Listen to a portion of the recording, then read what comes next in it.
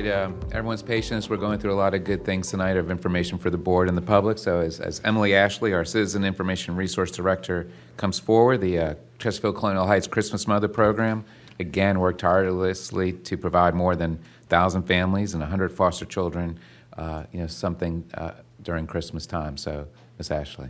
Good evening. I'm happy to be here tonight on behalf of Christmas Mother. They're led by a very dedicated group of volunteers, including this year's Christmas Mother, Mrs. Phyllis Potes. Over this past year, again, they had some challenges, but they had a very successful year. They were able to serve 1,086 families and elders at their Christmas distribution center. To go into a little bit more detail of what that looked like, that equated to 3,749 individuals that they were able to serve. Of these individuals, 60% of the families were served by items that were donated to the program, and they were able to purchase items with funds that were raised in our own community. 90% of the clients with Christmas Mother are Chesterfield, and then 6% are with Colonial Heights. In Christmas Mother, they're a wide network that receives outstanding community support along with departments that are within the county. 480 community volunteer hours were given over 2 weeks that the center was open. 40% of the families and the elders were sponsored by community families through businesses and churches and other organizations. And schools and churches within Chesterfield held several sock, glove, and book drives. And they also launched an Amazon wish list this year, which received outstanding success, and also local business supports for fundraising and sponsorship opportunities.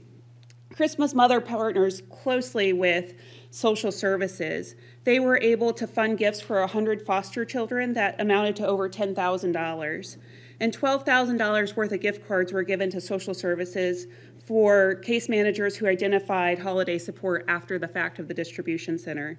And they also provided 25 elder bundles for late holiday support as well. And then partnerships continue to be essential to Christmas Mother. This was the first year they provided applications in both Spanish and English, and they also had bilingual volunteers to help process the applications to assess with the language barriers that may occur. And we also had Christmas Mother. They participated in our annual Three Kings event this year, and they gave out the small gifts to the children, which was very successful.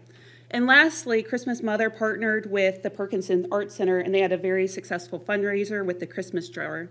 And as exciting as this holiday season is, next year and this coming year launches their 50th anniversary. So we're looking forward to celebrating that 50th anniversary in a big way through the coming year. Thank you. Board members? Mr. Holland? Is a Christmas Mother here? You want to turn that your They were unable to be here tonight.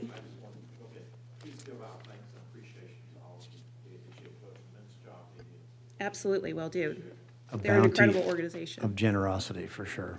Thank you.